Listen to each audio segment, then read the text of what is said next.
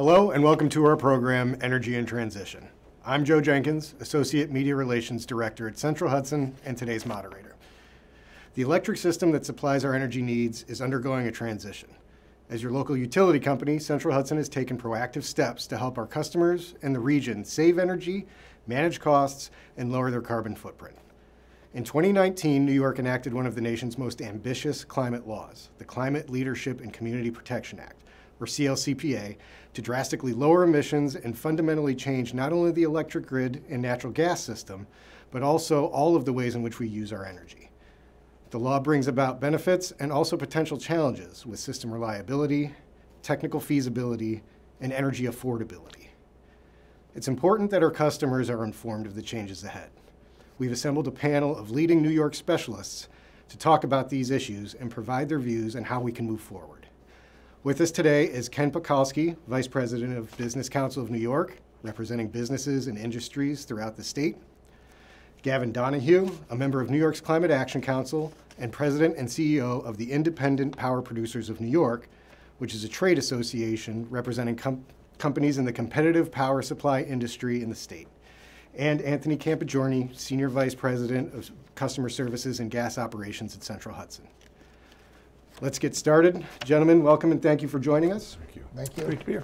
I think to level set, Gavin, we'll start with you as a member of the Climate Action Council. Could you give us a brief overview of what the CLCPA is and what the intended outcomes of the law are?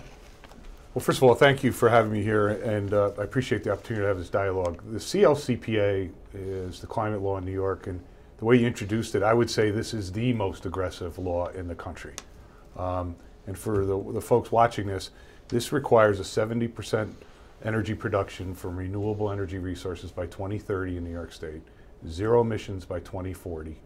So we'd have no emissions at all in 2040, and an 80% reduction in greenhouse gases. The thing that is important for everybody to realize, this is economy-wide. This will hit every facet of our New York economy. So this is not just an electricity issue. This is going to impact ag and markets, farmers, all sorts of manufacturers. So it's a very far-reaching economy-wide statute. I was appointed to the council in 2019. We have been working as a member of this with 21 other folks on the council. And we are scheduled to come out with a final scoping plan, which will be the roadmap on how to implement this law into the future on December 19th. There'll be some controversy with it for sure, and there's a lot of reasons why. And then it will be given to the governor and the legislative leaders for their consideration in January of 2023. Great. Ken, I'd like to bring you in if we could. How do businesses, industries, and other development organizations, perceive these upcoming changes? Sure. Again, I'll say thanks for having us. We represent Central Hudson within our membership. We have about 2,300 companies statewide in all sectors. IPNY is a member as well, the power generators. But the vast majority of our members are energy consumers, manufacturers, service businesses, financial services, et cetera. I think it's fair to say most of those, energy policy is not their forte. And I do a lot of presentations to individual companies and to organizations, local chambers, sector-specific groups. I think there's still a large number of businesses who simply aren't aware. They may be aware, generally speaking, New York State's got these aggressive carbon commitments, but haven't really thought through how broad and significant the ramifications are. Think of this, by 2050, zero emissions, net zero emissions from the entire economy. So this is power plants, this is cars, this is trucks, trains, boats, airplanes, all the above, homes. How we do that is still pretty unclear. But there's no doubt this is going to be a dramatic change in the way our members do business. It's going to be a dramatic change in the way their employees go about their life, both coming back and forth to work and running their homes, doing all the things involved there. So this is really big. And again, when I do presentations to like the Association of Cement Manufacturers or a Regional Chamber of Commerce, their first reaction is, oftentimes one of shock and surprise, and then the second is of great concern.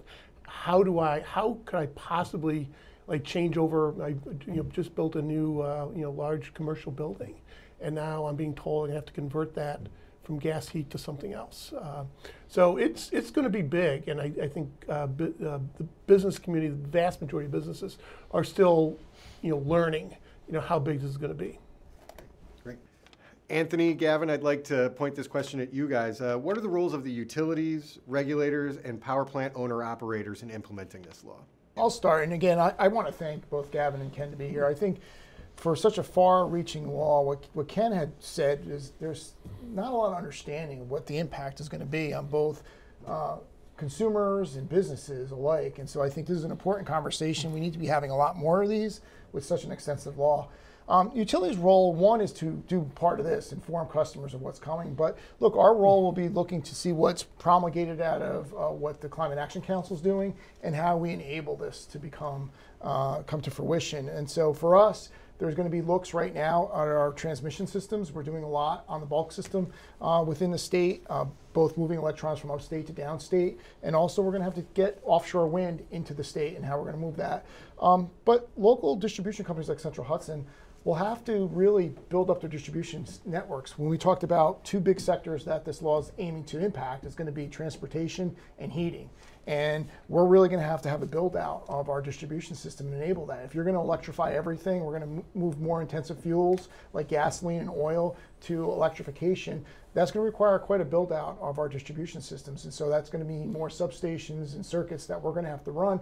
We're not ready for that today. We don't know exactly the impact, but the timing of that's going to be important, because if you're looking to hit some of these goals in 2030 and 2040 and 2050, there's going to be a lot of costs and a lot of planning and studies we're going to have to do to make sure we can enable these other sectors, heating and transportation, to be electrified in the future. I'll speak from the role of the power generators, because the independent power producers, I represent over 3/4 of the electric generation in New York State. We employ about 15,000 people across the state, and we pay somewhere in the neighborhood of $1.5 to $1.7 billion in property taxes. I represent every fuel source in the state. So for us, for the Business Council, a lot of that, what's driving them, and I get it, is affordability, and that drives Anthony too. I'm not saying it doesn't drive me, but what does drive us at the power sector and the generator sector is reliability. Like, how practical is this from a reliability standpoint? And I think from our standpoint, we have a lot of gaping holes in this plan so far about reliability. We have the state saying one thing, the ISO, New York State Reliability Council, calling on other technologies that need to be developed. So to get to Anthony's point, to accomplish these goals, we need to build out the electricity grid 4 to 4.5 times larger than it is today. And what is that going to take? That's going to take more power. So where are we going to get that power from is an important question. And I'm really proud of the record that we have as power generators. We in the last 20 years have reduced NOx by 90%, SOx by 90%, and CO2 in 20 years by 60%. So we feel like we've led the way, and where the carbon emissions are coming is something that Ken touched on, Anthony touched on, is coming from buildings and cars and trucks and transportation. So how we tackle really the building issue and the vehicle issue is a huge issue for New York State because of the amount of driving we have to do in New York State. And I'd just like to add to that point, and I think that's one of the misconceptions in the public. You talk about, and you see this in news coverage and some of the advocacy all the time. This is power plants and big industry, but it's not. Industrial process emissions in New York State is like 2% of all emissions. Power plants New York State was the most carbon efficient energy producing state in the nation, even before CLCPA. It's vehicles and cars. I think vehicles and transportation are 75% plus of total emissions. So to achieve the emission reductions in this law, industry is almost there already, and power generation is heading in that direction. It's office buildings, it's homes, it's multi-family homes, it's commercial space, and it's cars, trucks, the things that move us and the goods and services we rely on is where the major changes have to come. And people, I think most people simply don't understand that. Yeah, I would agree with that, Joe. And just one other thing that Gavin had said before, reliability. It's something that everyone takes for granted, right? You come home on a hot summer day, you turn on the AC, you jump into the pool, you don't think twice about your power being there. But if you start looking at some of the reports, what Gavin's bringing up in the Climate Action Council, what you look at the New York ISO reports, the Independent System Operator, there's a big concern about what Gavin asked, where are we going to get the power from? And when you look at the intermittency of these renewables and what you're going to need, there's real concern about reliability. That's something we've all taken for granted for years around here, that we're not going to have a rolling brownout, or when you want your power, you're going to have it. I think people are raising a question whether that's going to be so. If you're not careful, that could be breached, and that just can't be breached, I think, in this day and age here in this state. I do want to continue to talk a little bit about renewable energy and that 70% renewable energy by 2030. Now, how much renewable energy, how much solar and wind do we have now, and how far do we have to go? Yeah. So I think we were blessed in New York State with hydro. This is kind of a legacy renewable. I think we're 28% of the way there. We have to get to 70 in essentially now 7 years. But the magnitude and scope of what we have to do in the next 7 years is daunting. Let's make no mistake about it. The amount of projects that need to be approved and built and financed in that next 7 years is enormous. And I think we have a large uphill battle to get there. I think, candidly, there's a lot that needs to be done on both siting and financing and building out projects here in the next 7 years to come close to meeting that goal. That's my sense, and obviously Ken and Gavin have a point of view as well, but we have a long way to go, Joe, to meet this goal in 7 years. Sure. I represent renewables. They play a vital role in New York on an energy diversity standpoint. They certainly help the grid maintain its reliability. Anthony's point is well taken. We have an abundance of hydropower in New York State. We have a lot of nuclear power in upstate New York. What I would say is that emissions-free electricity is a big number in New York State. We have a lot of emission-free electricity, somewhere in the neighborhood of 60% of emission-free electricity. Can we get to 70 by 30? I think it's possible. It's going to take a lot of things to happen right. And one of the things is really important is financing and affordability and whether folks can afford this. The siting laws need to improve. A lot of things need to improve to get there. But can we get there? Conceivably, we could get there. My biggest complaint of the CLCPA is where do you get to the next 25 to 30% by 2040? Because the law requires wind, solar, and storage. And we're silent about all these other innovative technologies, which I'm sure we'll talk about, that could come to New York. And that's where I feel like is the magic. Where's the rest of this magic going to come from? Because we don't know today. Now, Anthony, I think this is a question for you. Most of the renewable generation build out is going to be taking place in northern and western New York and off of Long Island shoreline. Are existing transmission lines able to carry that energy to the downstate load centers? And if not, what do we have to do to get it there? Yeah, I think regulators are looking at that now. There are some segments being built from kind of upstate to downstate to move those electrons.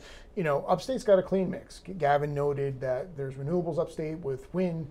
Nuclear plants are up there. So upstate's relatively clean, more than 90% clean. Downstate, unfortunately, is the opposite side of the coin, right? About 90% fossil base. So moving electrons from upstate to downstate has already occurred. There's a couple of segments that have been approved.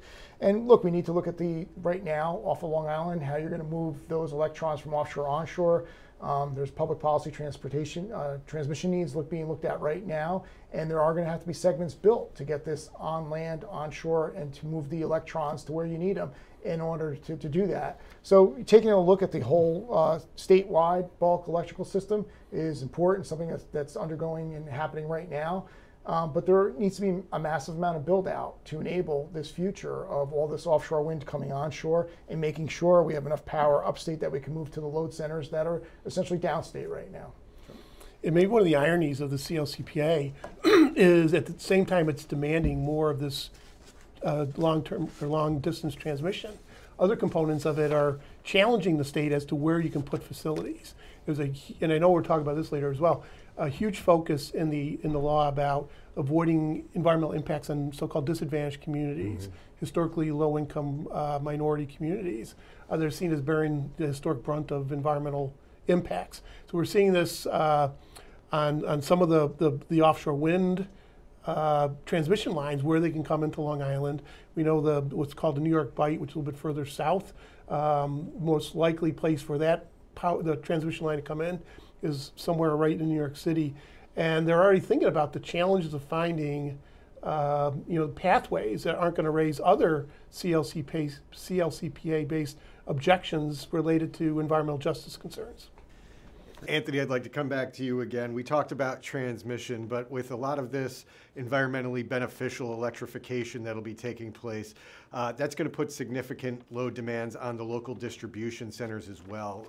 And for Central Hudson and the other New York State utilities, what needs to be done in order to accommodate that? Yeah, a lot of planning and a lot of cost. I think Gavin mentioned, depending on the utility, you could see 2x to 4x kind of build out of our current systems, and we're not sure exactly where that lands right now.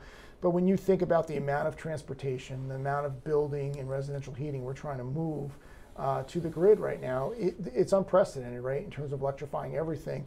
So for us, there's two components. There's the planning aspect and how long that takes to plan and forecast of when it comes on and how it comes on. And I think, too, what we're really concerned about is this affordability issue that's been raised a couple of times today. How much will it cost customers? I mean, the goals of the legislation are laudable. No one would argue with them. But the cost to achieve is something that I think we have to ask. We have to make sure we understand better. And what's too much for customers? At the end of the day, this all requires a lot of investment to make happen. We don't have the existing capacity we need right now today to electrify transportation and the building and residential heating sectors. It just doesn't exist. And so that's going to take a number of years to build out, and it's going to take many, many billions of dollars to do. Well, can I just add one thing? One of the downfalls, I mentioned how the CLCPA limits technology, and it just picks out storage, wind, and solar. The other part of this law that is really a missed opportunity, there is no funding in this law. There was no identification about how to pay for any of this. So one of the biggest gaps in the plan, in my judgment, is sort of what Anthony said. What are ratepayers going to be willing to bear to implement this, especially when you talk about upstate New York being essentially carbon-free?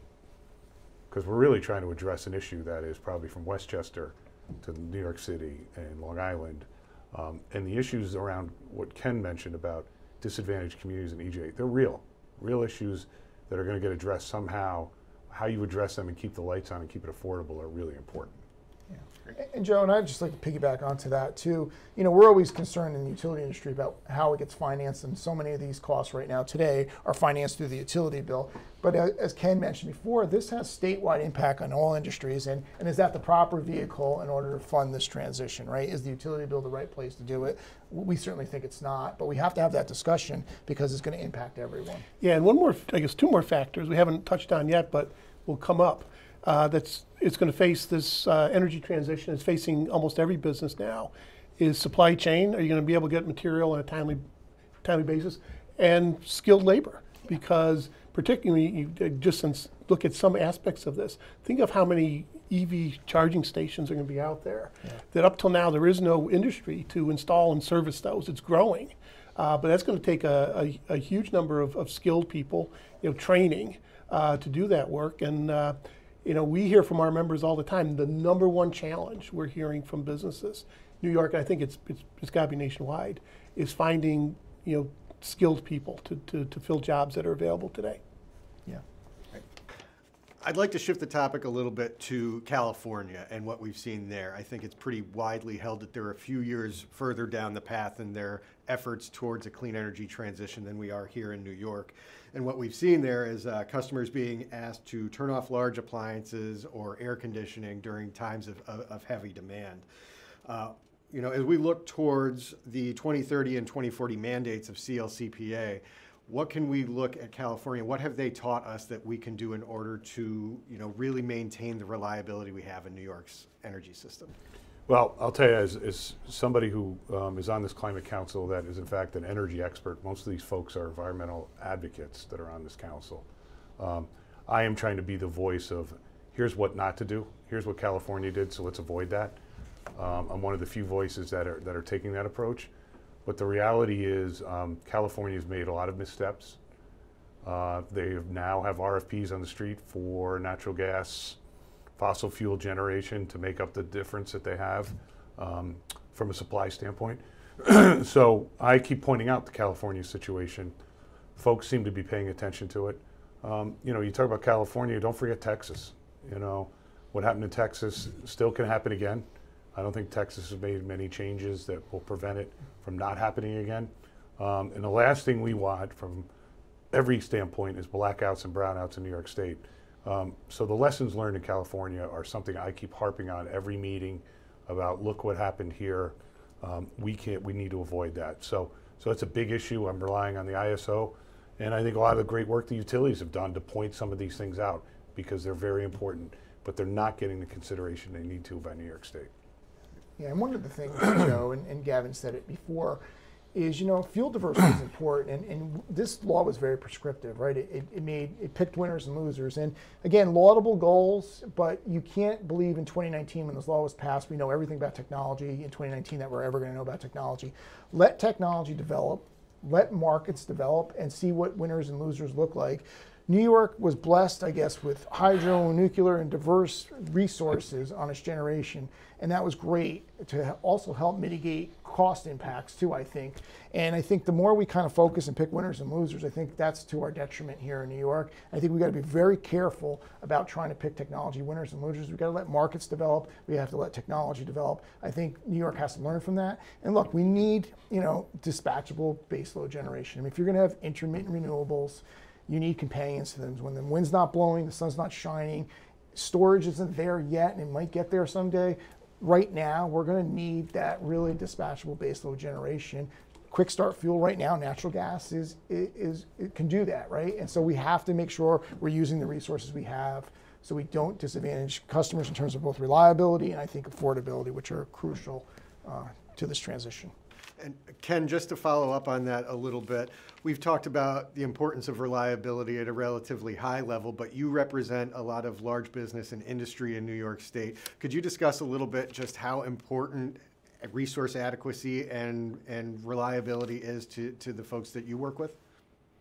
I think for all businesses, just like all homes, power interruptions are inconvenience. But for some, it's crucial. If you're in particularly in the high-tech field, some of these more advanced manufacturing technologies, an interruption in either the power supply or the quality of the power being delivered can be extremely costly. You know, sort of wipe out a production run. And we've heard from member companies who've had those issues even with our current grid and some of the constraints they're seeing.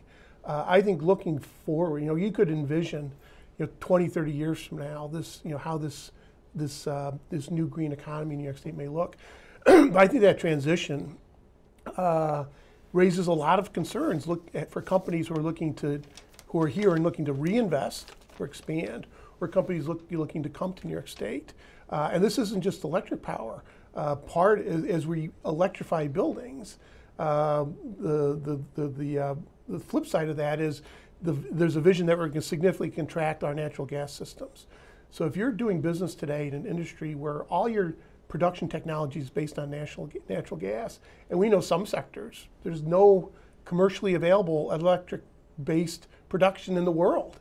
And I'm looking to reinvest in a facility in New York State that with a 20-year lifespan.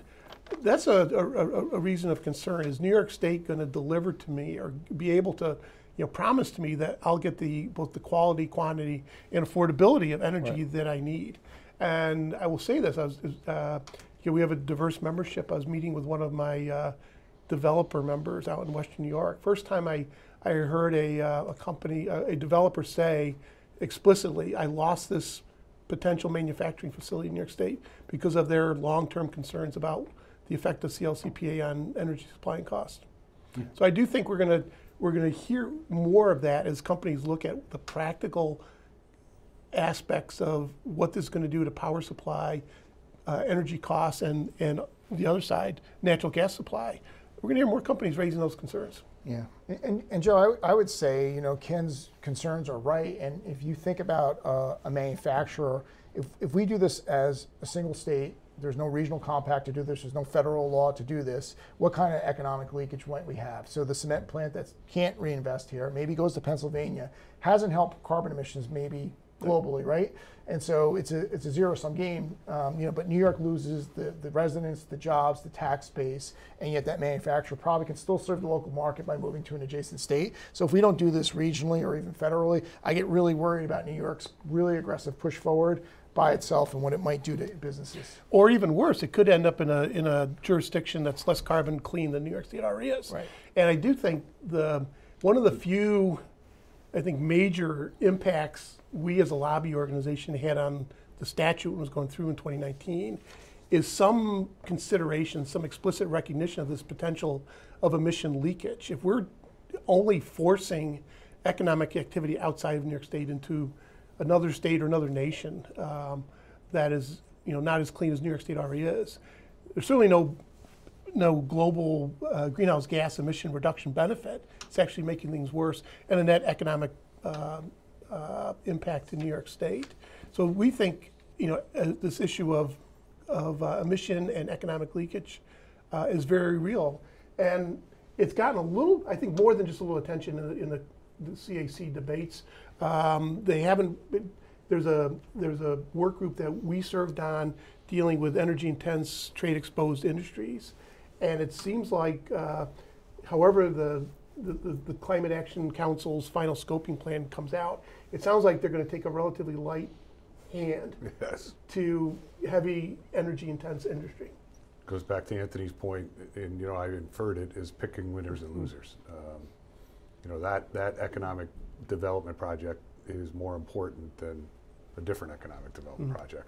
That is going to be a real problem for New York State, and it's going to be a problem for all of us around this table, but particularly business councils. How do you attract businesses when you don't know how you're going to be treated regulatorily? It's a big issue, and something that this scoping plan has a significant amount of very important terms that are undefined. That's one of them: trade exposure, energy intensive, fossil gas, hydrogen. None of this stuff is defined. So for me, that's very troubling.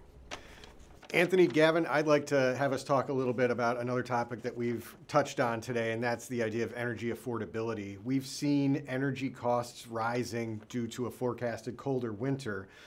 Can you guys talk about some of the other factors that are contributing into rising energy costs, like geopolitical factors and other things that are related to our infrastructure? Sure. I mean, these are commodities that are traded worldwide, right? And so we see geopolitical events.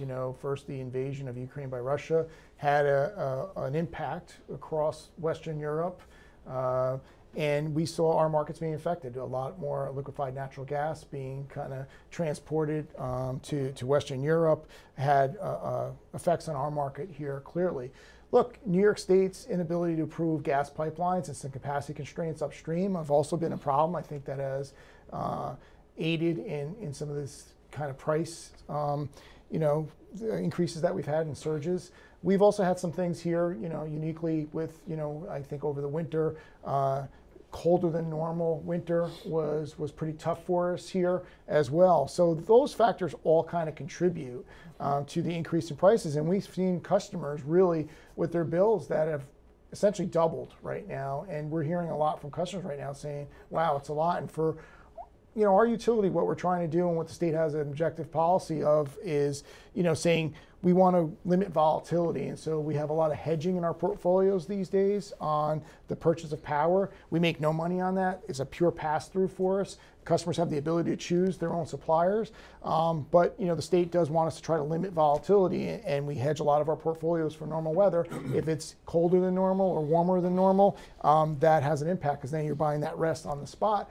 But there's no question that even the closure of Indian Point, Gavin pointed to nuclear. We subsidized some upstate nuclear with zero emission credits. In the same token, we closed downstate Indian Point. We've seen in our zone that's really had an impact on, I think, on prices. The ISO kind of pointed that out in one of their reports, and that's another factor that's, I think, contributed to, I'd say, higher energy prices right now. We were just talking about how New York's energy prices are based on a market system. Now, with the CLCPA's prescriptive approaches, Gavin, is this something that we're going to need to take a look at? Or is this something that we might even need to fundamentally change due to this clean energy transition? Well, there's a lot in that question. That's a loaded question. I think competitive markets have worked in New York. We've had a lot of private investment. We've retired a lot of inefficient, dirtier units. We have no coal in New York State. We have a better environment because of it, and we had lower wholesale rates. That being said, the continuation of picking winners and losers is not getting the best price for the marketplace. So that's a problem.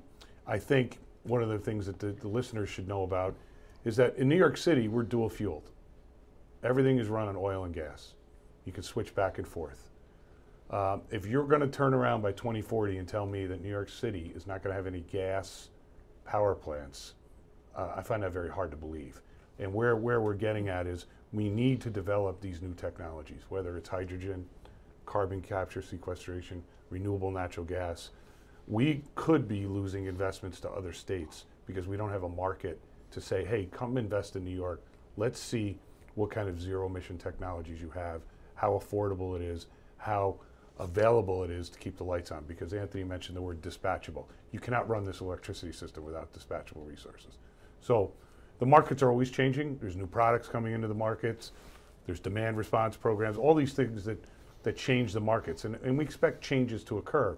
But the basic framework of how we price electricity and how we do it in New York, I think we're pretty satisfied with.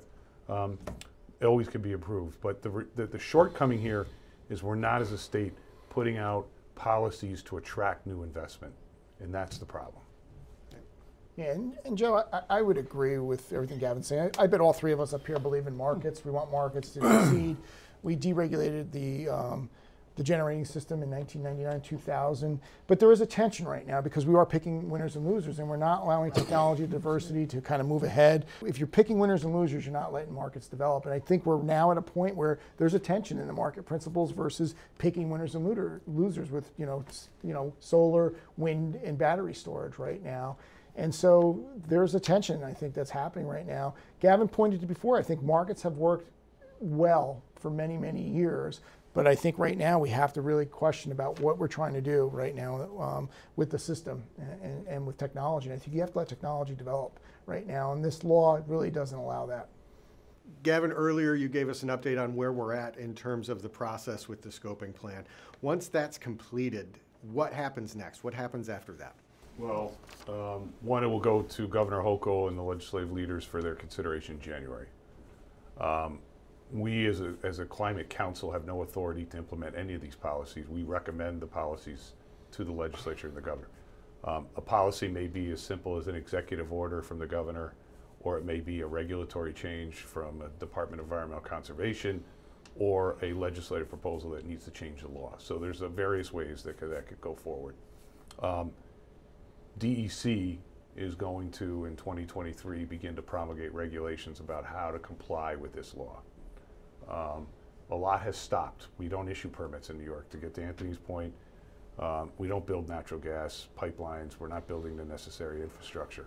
At some point, the state of New York has to come to grips with how do we keep the lights on, how do we keep it affordable, but how do we make it clean, and how do we make it comply with this law? And to me, they're just kicking the can down the road because they don't want to make those tough decisions.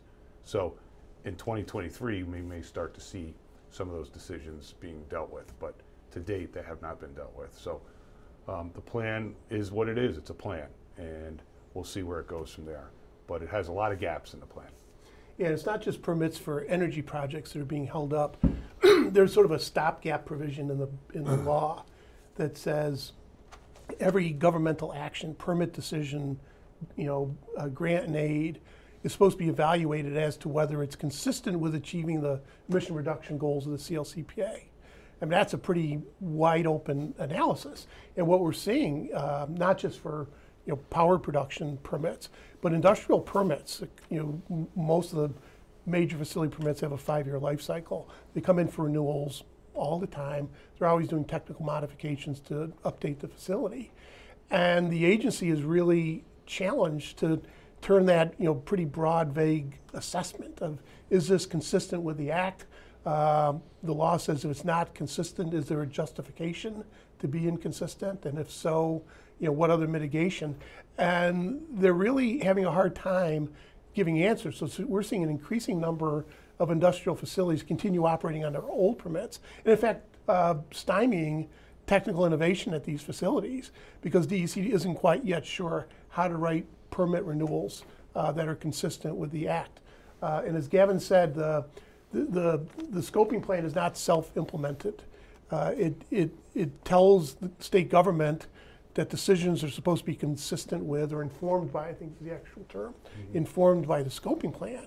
But DEC needs to write, Department of Environmental Conservation needs to write updated rules for all kinds of emission sources. The legislature is going to act. They've already been moving legislation forward. We did a major update to the state's building code last year. They've had proposals on the table already to require by certain dates all new construction to be zero emissions.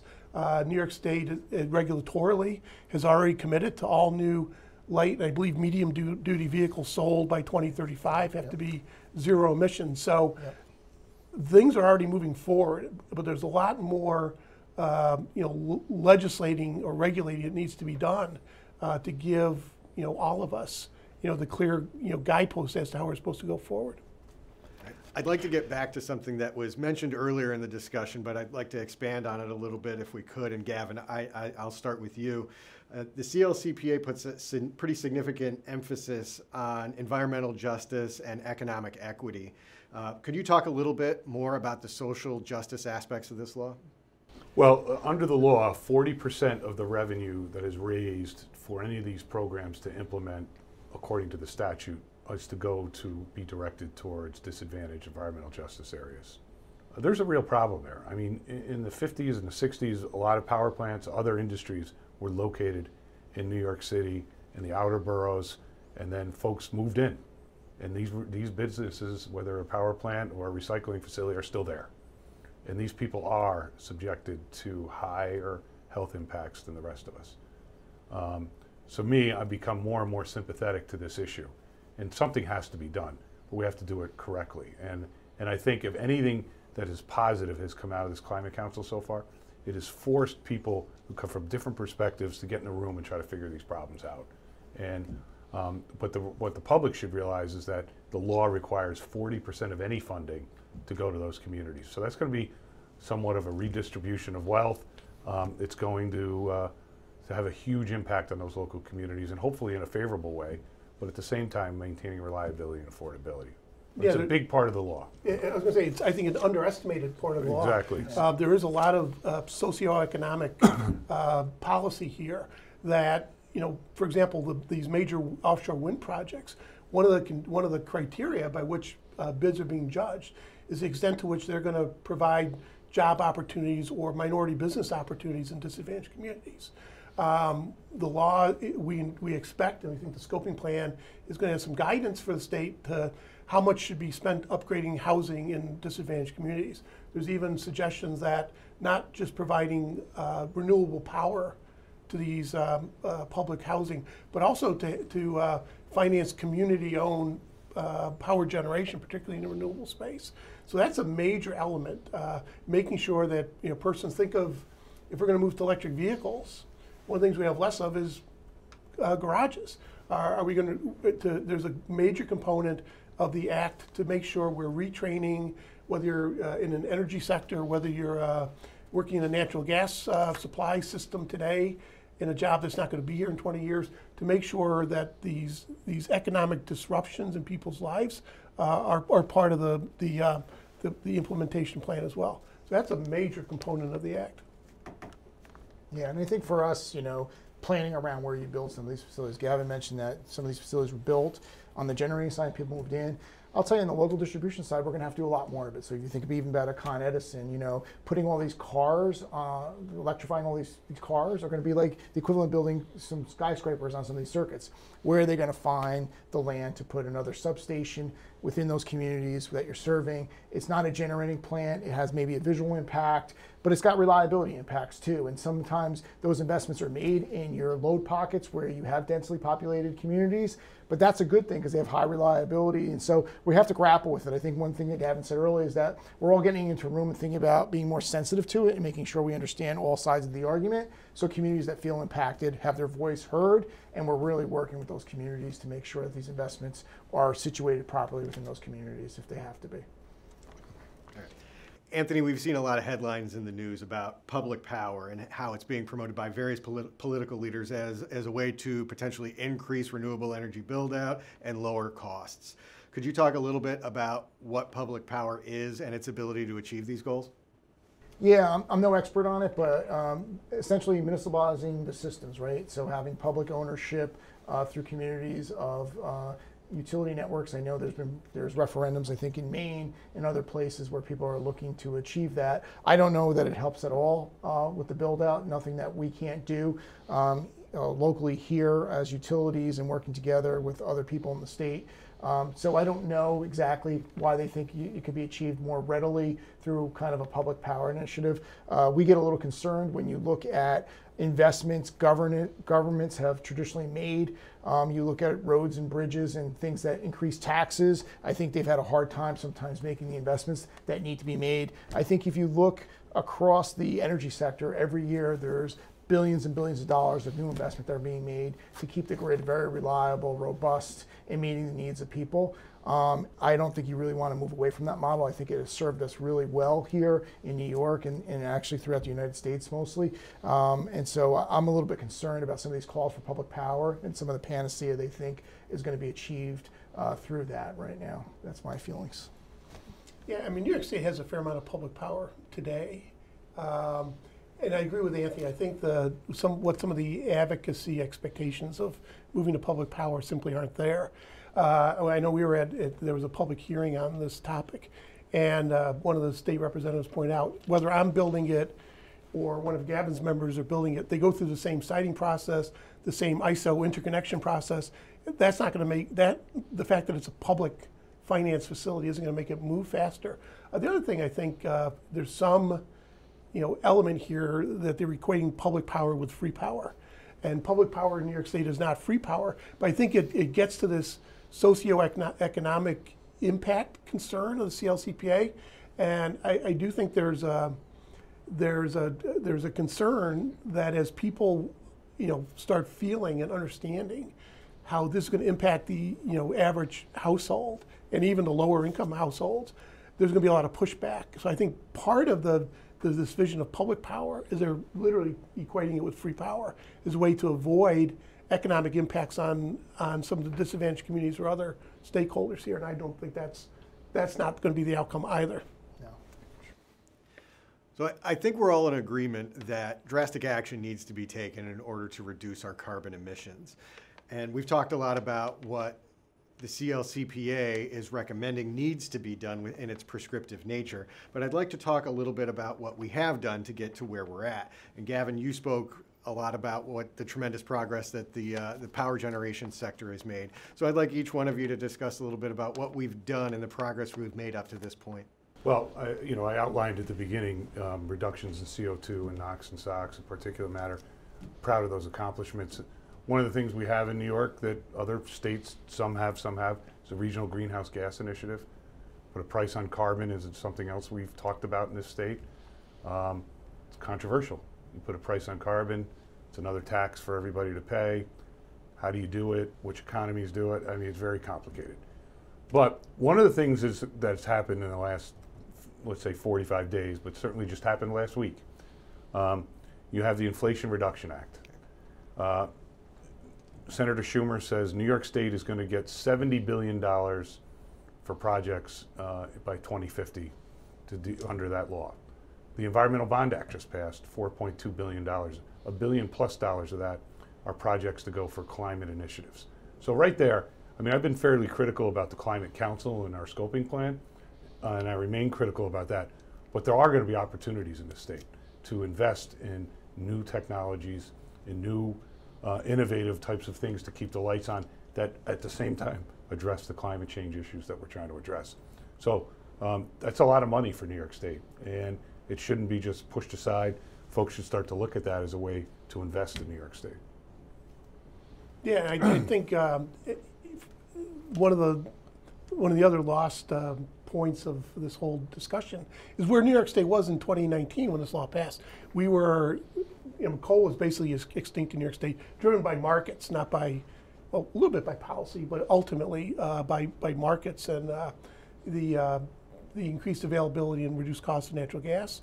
We also saw that happening in other states that were far more coal dependent on us, where the market development was pushing the power sector to be more carbon efficient. And I do think New York State was well along. We've been matching the California CARB mandates, I think literally since they were first adopted. So New York State policy was moving the state to be a more energy efficient and carbon efficient state. One thing I will say though, one of the unfortunate consequences of some of that action is one of the reasons why our industrial emissions are so low is New York State has lost a significant share of its industrial base. And that's a wide number of factors. It's, energy cost is part of the mix. It's relatively high cost of doing business for a variety of factors. And I think that's a lesson learned where we've heard, some skeptics of this concept of economic and emission leakage is not happening. So we have 40 years of experience of economic leakage. Look at our, we've lost half of our manufacturing base the last 20 years. And that's a significant impact, particularly once you move away New York City. Think about some of the production that used to be in the Hudson Valley, in the Capital Region, in central New York where I'm from. We've lost a lot, and I think that's got to be a lesson learned. We're already moving in this direction. I'm not sure we needed to move as far and as fast as the CLCPA is driving us to. And there are, opportunities for investment, as Gavin said. But I think there's also that downside risk of if we're driving, costs too high or limiting technology in ways that don't make sense. Yeah, I would agree with things that they both said. I mean, look, we've been a leader in things like energy efficiency, which is kind of maybe one of the lower cost solutions. We deregulated markets, which I think had some opportunities for us in the state and helped in some of the environmental factors that Ken spoke about. But we have to be careful. This is a balancing act here, and we all believe in the law. We want to get to the goals, but how do you get to the goals matter here, and it matters a lot for New York State. Each one of us have probably had some time in state government, whether it's DC, the legislature, Empire State Development. I mean, we love New York. We've been fighting on behalf of New Yorkers probably most of our working lives. We deeply care about this state, and we're at a critical juncture now that no one's against these goals, but how you implement them, being careful about the reliability of the system, the affordability system, this loss that we've been having for 40 years in New York State concerns us all. And so these are just discussions that we want to make sure we're having, and I'm not sure there's been enough of them wide enough, and there's not enough of understanding. So I think today's an important point to make sure that we're having robust discussions and debate about how we get there, because it really matters for the future of the state. And I think that's what we're here to discuss today, and what's really important for people to understand, that this matters going forward. Now, before we wrap up, I would just like to give each one of you the opportunity to add anything else to the conversation that you'd like. And Gavin, we'll start with you. I think it's important that folks require the state of New York to be consistent in its regulatory message, or we're going to lose more manufacturing, we're going to lose more jobs, we're going to lose more taxes. It's really easy to pick on the power sector. Everybody loves to beat up whether it's a utility or a power generator. But at the beginning, I raised an issue that gets pushed off a lot. The sector I represent pays $1.5 billion to $1.7 billion in property taxes. They employ a lot of people. You want to close all these power plants, you better have another way to make up the tax revenue in upstate New York where there are not a lot of jobs. So that's a big thing we didn't talk about today. But to me, I want to move quickly with this transition, but I want to do it smartly. And I want to recognize that when you press on that balloon on one side, the balloon is going to pop on the other side. And that's an important factor for folks to realize. So I'm looking for regulatory consistency, practicality, and more reliability. Yeah, I look at my membership, particularly our larger members who are multi-state or multinational. Almost every one of them has environmental policies in place, commitments to reducing energy usage and their carbon footprints. So they get it. I think there's no doubt that we understand the need for not just New York State, but the planet to become more carbon efficient and more mindful of all types of environmental impacts. And as Gavin said, the real issue for us here is the path forward. And the risk of doing things that are actually have a net carbon impact and no economic value to the state is the risk. We think there's opportunities as we see the state making major investments in offshore wind and power transmission, et cetera. One of our goals is to see how New York State can capture as much of that supply chain in New York State in ways that we maybe hadn't before, and make that an explicit policy objective of the state. But the real key is you've got to do this smart. Mandating the elimination of power generation and fuel diversity isn't going to get us there, and it's going to have adverse impacts. It's going to impact everyone, not just business, but residents of New York State as well. Anthony? Yeah, couldn't agree more. They've signed on to a set of principles here. I think both Gavin Ipney and the Business Council of New York State, we would agree with most of them as well. But when we look at this, I think it is this balancing act, right? We talked about reliability can't be breached. This transition has to enhance the livelihood of New Yorkers, not harm them, right? We have to pursue these carbon emission strategies at the lowest possible cost. I think we'd all agree with that. And I really believe we have to have all options on the table for technology. You cannot pick winners and losers in 2019 in a law and pretend that that's going to carry your way to 2050. So I think those are things that we have to be cognizant of. We're all supportive of the goals, but how we get there is really what we want to make sure we have vigorous debate about right now, and getting there in the best way for all New Yorkers. Thank you all. This concludes our discussion on the Climate Leadership and Community Protection Act. We hope you found it informative. I'd like to thank Anthony, Gavin, and Ken for their time and insight. Central Hudson will continue to host events on important issues impacting the residents of the Mid-Hudson Valley. You can follow us on Facebook, Instagram, Twitter, and LinkedIn for more information. Thank you for watching.